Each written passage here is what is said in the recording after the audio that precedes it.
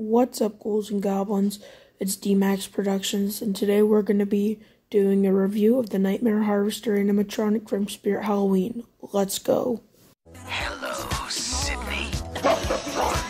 Oh, it's the DJ, my fave.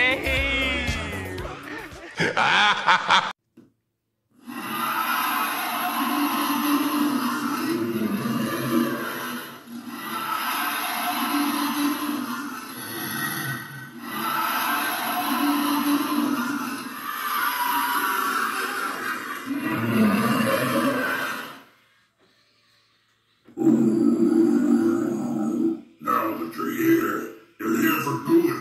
Scream if you must, but you'll never be going home. Okay, so this might be a hot take, but I think Nightmare Harvester is the best animatronic of 2018. He has an awesome face. He has an awesome concept.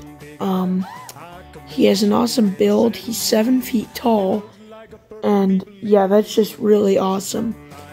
And mine doesn't have the lights in the eyes, but that's just because it's used. But yeah, he is an awesome animatronic. The reason that this isn't an unboxing video is because I unboxed him live a couple months ago, maybe 3 months ago actually. But I just didn't get around to doing the review until now. But the live isn't up anymore, sadly. But yeah, Nightmare Harvester, his audio is awesome.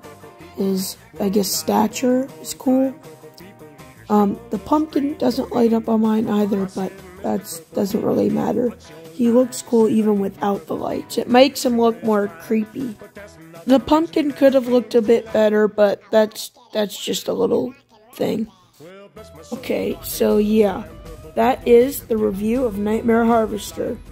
Like, comment, and subscribe, and goodbye, ghouls and goblins.